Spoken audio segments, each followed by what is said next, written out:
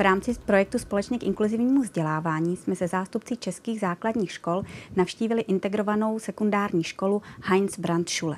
Tato škola je výjimečná v tom, že společně vzdělává žáky maturitních i nematuritních oborů.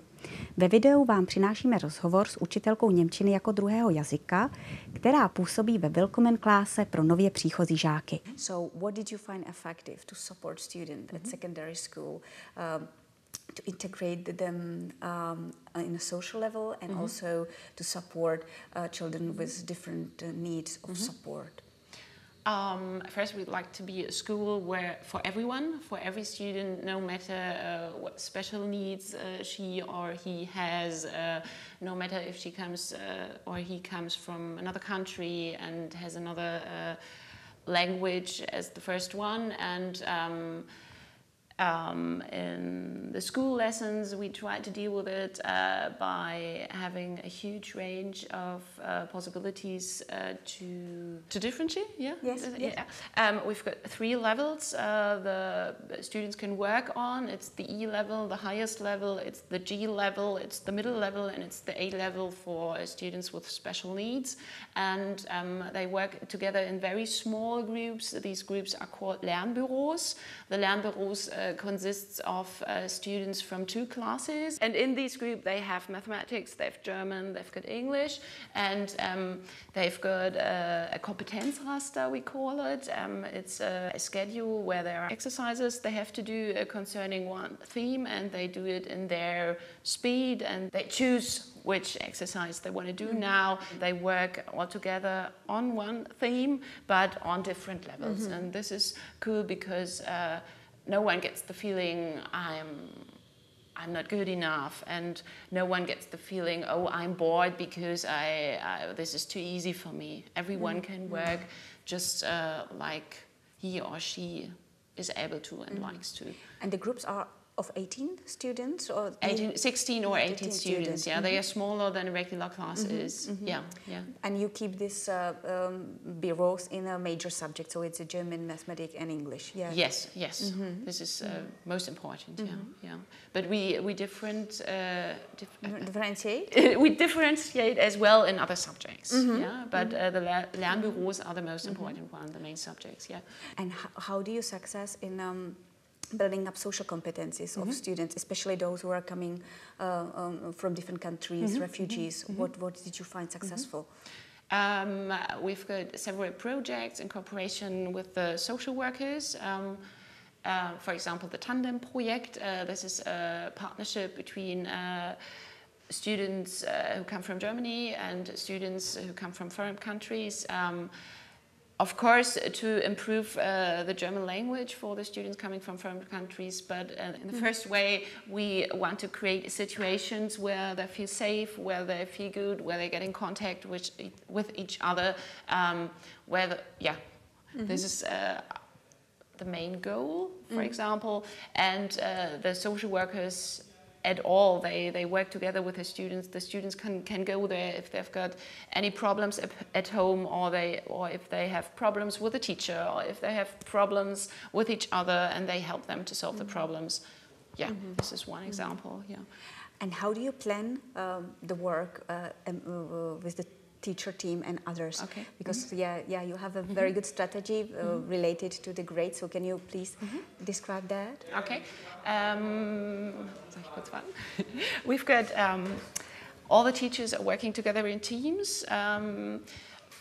For each grade, the 7th grade, the 8th grade, the 9th grade, the 10th grade, there's one team. And in this team, there are all the teachers working in this grade. There's a social worker, and there's a specialist for students with special needs. So everyone knows every student. We meet once a week, so we can talk every week about students who need our help or about projects we want to do. And we've got all the knowledge from the specialists we need to solve problems or to develop new ideas. It's a short way to talk about everything. I think this is great for the social aspect, for the didactic aspect, and for our teachers as well. We are not alone if we have got any problems. So if we have got problems in our lessons, or if we have got problems with students who are not that easy, we can support each other. And it's not a failure if we have these problems. But I think it's our strength here at school that we support each other and talk about everything. Okay, so my last question would be to this unique project that focused on the challenges and development of the complex skills of students. So can you please introduce your challenge project? Okay, we've got challenges. They take part just before the holiday in summer, and the students have to apply for these challenges, and they have to earn, I think, half the money they need for the challenges. So they really have to want to do these challenges. It's not like, oh, perhaps I like to. No, they have to really want to do this. And the challenges are, for example, walking across the Alps, or going by longboard to the sea. So it's not a normal class trip, but it's something where you have to, auf Deutsch sagt man, größer werden als man ist. Man have to grow bigger than you are.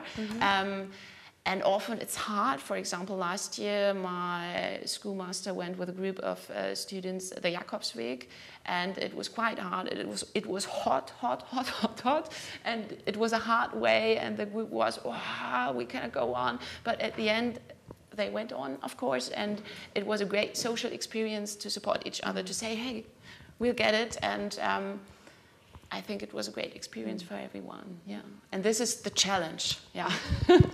And you also have the practice that even the younger students go to kindergartens or homes for elderly people. So do you see profit from all those? Yes, of course. This is service learning. They go for three hours per week. In the 7th grade, they go to a social company, to kindergarten or whatever, where they help people, and it's one of the first experience they have concerning Berufsbildung, vocational education, yeah. And I think it's very important to start early. Yeah? Of course, it's great if the students are able to do their Abitur and to go to university, but we have a great system, die duale Ausbildung in Germany, and yeah, it's a great opportunity, and to bring that in mind, to bring that in mind for the students, but as well for the parents is very important, because not everyone is going to be happy at university or is going to be happy making his or her Abitur. So it's important to bring in mind that the MSR, the exam you do in the 10th class is, and then after this exam go to or make a Ausbildung, duale Ausbildung, is a great opportunity to get happy in your life, to earn good money, and yeah.